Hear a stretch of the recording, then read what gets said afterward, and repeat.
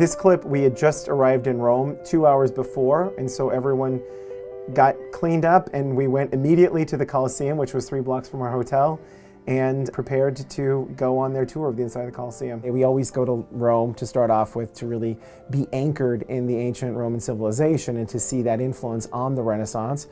It was so great to see history come alive at the Colosseum. Yay! That's it. I took the May term course because I didn't want to be gone from school for that long, but I still wanted to experience a new culture. And so we had about a week and a half worth of class time learning, so we knew all about the Renaissance in Italy. Paintings, architecture, sculpture, readings, literature. We focused on all of these different areas so that when we would travel to these different cities and have different tour guides, we would be knowledgeable about the information that they were giving us. So we were then in Italy for about 18 days, experiencing the culture that we'd learned about firsthand.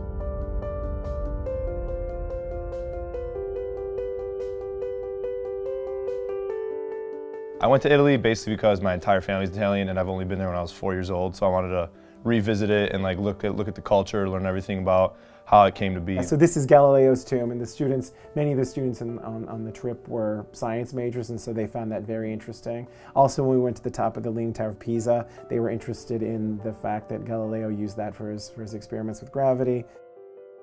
That was by far my favorite tour. And then going up there, taking all the pictures and stuff, it was just unbelievable. That was definitely the best tour.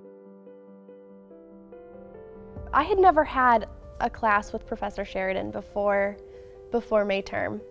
I had heard about him because my friends had taken lots of classes with him, so I knew he was really knowledgeable on the subject. But it wasn't until we had that first week of classes here at Illinois Wesleyan that I realized how passionate he was about the subject. There happened to be an exposition by Ferrari. Anybody who owned a Ferrari would drive through the streets there, and it was kind of a special event. And the students, they're interested in the new as well as in the old, and why not? I mean, the cars are beautiful, and it's part of the the national heritages. I try to put those touristy experiences within the context of something that's more academically rigorous. It was only like a regular May term class, but he let us sign a petition to make it for a global diversity credit too. So it related really well to like our curriculum that we needed, and we learned a lot from the experience, which I mean, we learned a lot in all the Wesleyan classes. So as part of my course, the students have to do a research paper. We again have to do a lot of reading. They have to do a lot of background research prior to leaving, but while they're there, the students have to complete travel journals.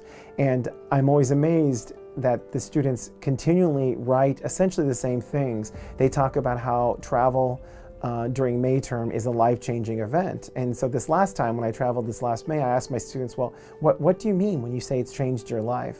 Probably the one thing that students often say is the most important thing that they learned from the trip. It's not just the content, which is great. It's not just loving Italy. It's not just seeing the beautiful sights.